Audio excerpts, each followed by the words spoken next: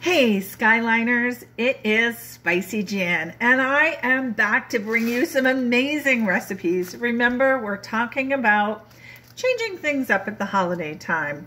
Perhaps your holiday meal planning might look a little bit different this year, but let's celebrate it together. And today we're going to again look at some other ideas that we can share in the kitchen, whether it's 2, 4, or 6 around the table. I know you're going to love these recipes. Thank you so much to Skyline Living for having me, Spicy Jan, into the beautiful kitchens of all of you out there across Canada. How exciting, and thank you so much.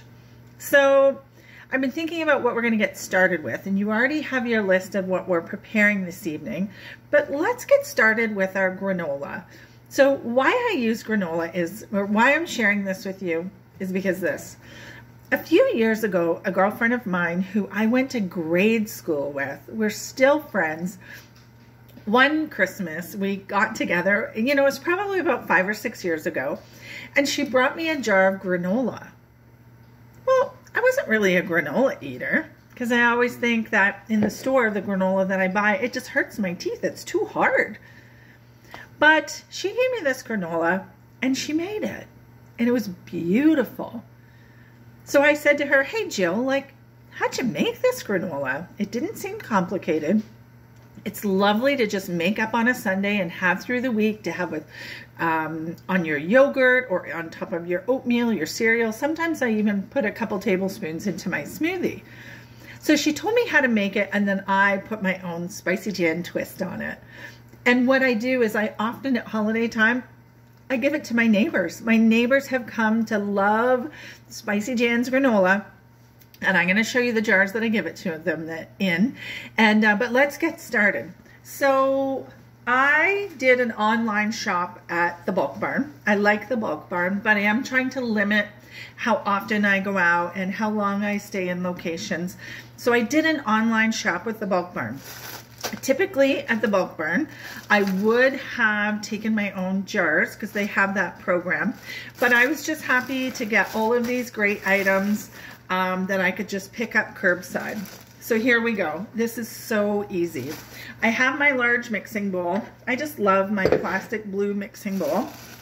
And what it says is 1.5 cups of whatever you prefer, but I'm going to show you the ones that I have. So these are raw almonds. This is a 1/2 cup scoop. This is not tricky. I know all of you can do this. Now, that was 1.5 cups. This is a little extra. If you want to throw them in, throw them in. Just like that. There's no rules when you're making granola. Now, these are some unsalted, and I just prefer to work with unsalted. I use unsalted butter. Everything I use pretty much is unsalted. Just as I'm getting older, I'm just more mindful of my sodium intake. So those were my cashews. I have some left. I'm not going to put those in. Now, I really like pumpkin seeds. I usually buy them hulled. They say they're hulled. They're not roasted, and they are not salted. So 3 scoops is 1.5. That's enough of that one. Now, walnuts. When I was young and my mom would buy walnuts, they were always coming from the grocery store, and they didn't always taste good. They were often bitter, but I really like the Bulk Barn walnuts. These are the halves, and although they're big, and sometimes my son says, why don't you just blend them down a little bit? And sometimes I do, but I just like that big walnut crunch in my granola. So I put about 1.75 cups of the walnuts.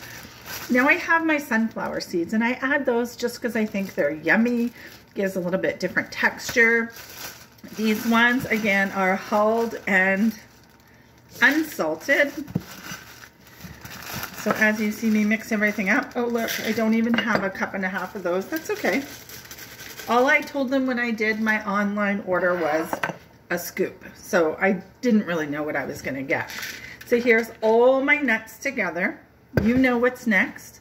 So I ended up buying a little bit of coconut.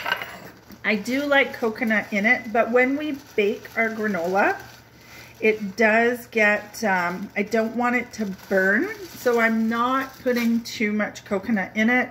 I just have a half a cup. Next on your ingredient list, you've got 3 tablespoons of cinnamon, which might seem like a lot, but the flavor is absolutely beautiful once you have all of your granola made. We cannot forget our oats. These are quick oats. That's all that they had. It's okay, I'll take them. Whether they're a large flake, whether they're, you just don't want to use a steel cut. If you use a steel cut oats, oh, well that's not going to work because those need to boil down quite a bit. So I'm going to put in my 1.5 cups. So everything is pretty much 1.5 cups. I just find it's a really nice ratio. It makes a good amount of granola. I'm able to, oh, look at that. Smells amazing. I'm able to have some for us and some to give. My theory is usually when I make granola, I usually make sure that I give 1 jar to someone.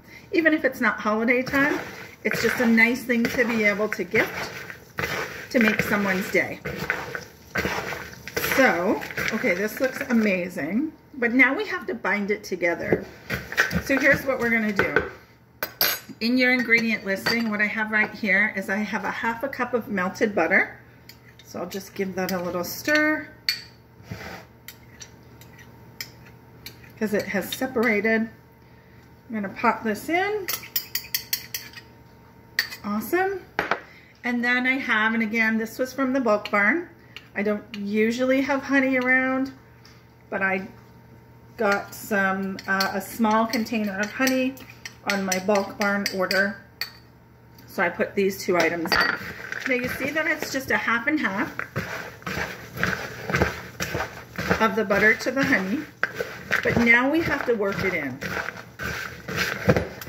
Sometimes when I tell people about this recipe, they put too much honey or they put syrup and it gets either too sticky once you bake it and the stickiness doesn't go away. When you bake it with equal parts honey and butter, it is going to, and you could use coconut oil. I've done that as well and it's very delicious.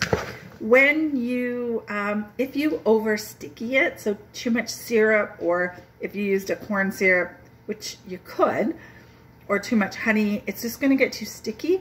It's gonna stick on the bottom of your pan and it's not gonna be loose like granola and break up. This is perfect. I'm showing you because I want you to see what it looks like when you're making the granola at your place. Because your kitchen is gonna smell so good. Your neighbors are gonna come over and they're gonna want a little bit of this as well.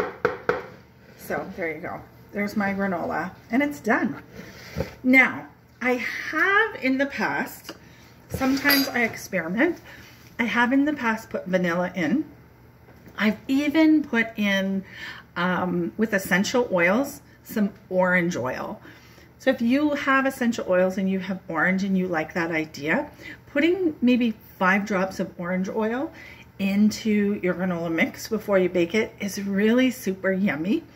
You can also use cranberries, put in some raisins, some dates even. But you have to be careful with them because they're gonna cook, so they're gonna get hard.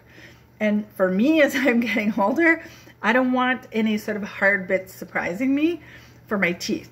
So this is a perfect mixture, and I'm gonna show you what we're gonna do now. Super simple. Now grab your baking sheet. So I have my baking sheet here prepared. I have already given it a light buttery coating, and then we're just gonna go like this. You ready?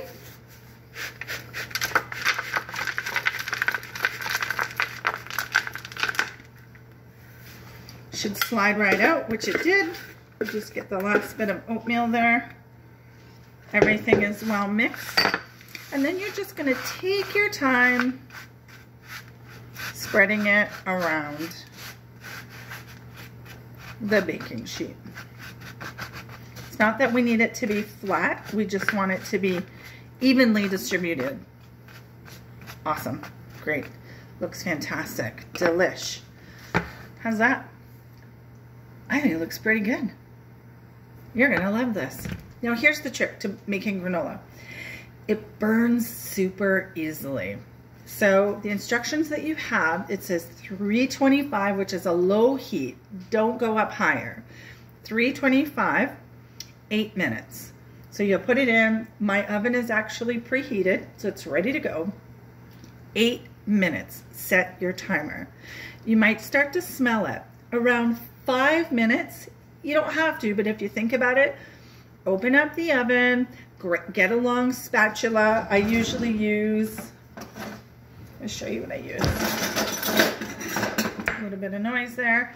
I usually use a serving spoon, and I'll just like move things around a little bit. Only 8 minutes. Take it out of the oven, give it a good move around, put it back in for 5, and it's done. If you overcook it, you're gonna burn the nuts and the seeds, and it's not gonna taste very good. So I'm gonna pop this into the oven now, and then we're gonna get started on something else. So give me just a second. Going into the oven, I'm setting my timer for how long? That's right, 8 minutes. Timer's on.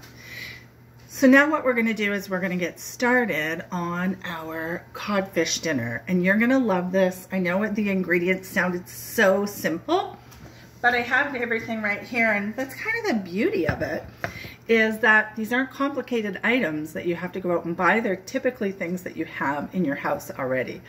So I'm gonna go wash and peel my carrot, my sweet potato. I'm gonna cut my onion and my potatoes, and I'm gonna come right back to you in a second. We're gonna get this on, okay? Go and wash up your veggies. See you in a minute.